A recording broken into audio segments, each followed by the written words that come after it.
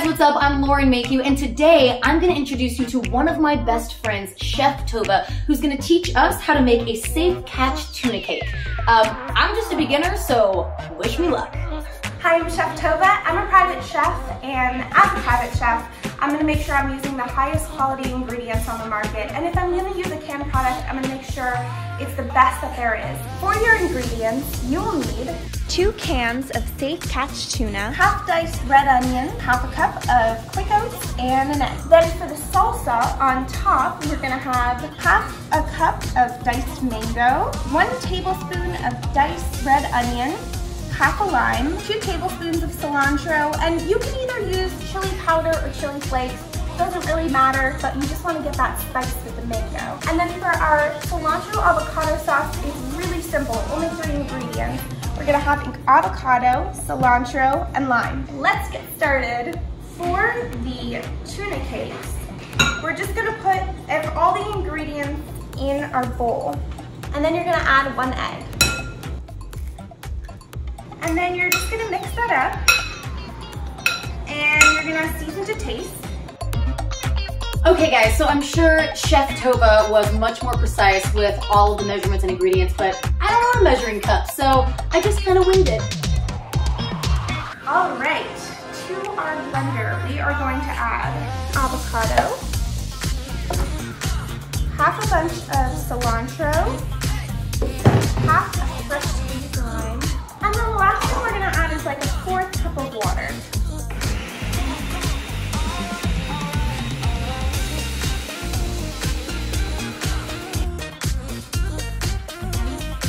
So you're gonna wait until your pan is hot, and then you're gonna drizzle some olive oil on there. I'm fancy, so I put my tuna cakes into a little mold, but this is completely optional.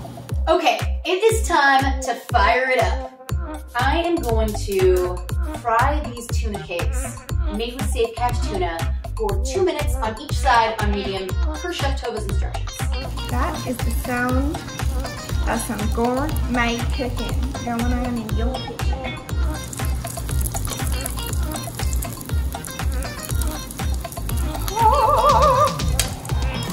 Press down on it so it gets compact, because we don't want it falling apart when we flip it. I love doing this.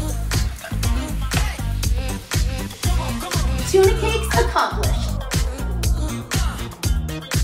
So for our mango salsa, we're gonna mix our mango, red onions, and cilantro together with some lime.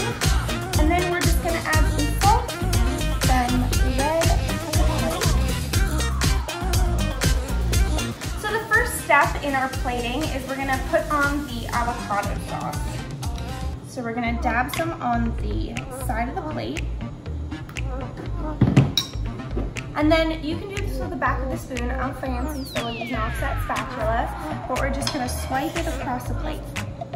We're gonna put our tuna cakes on.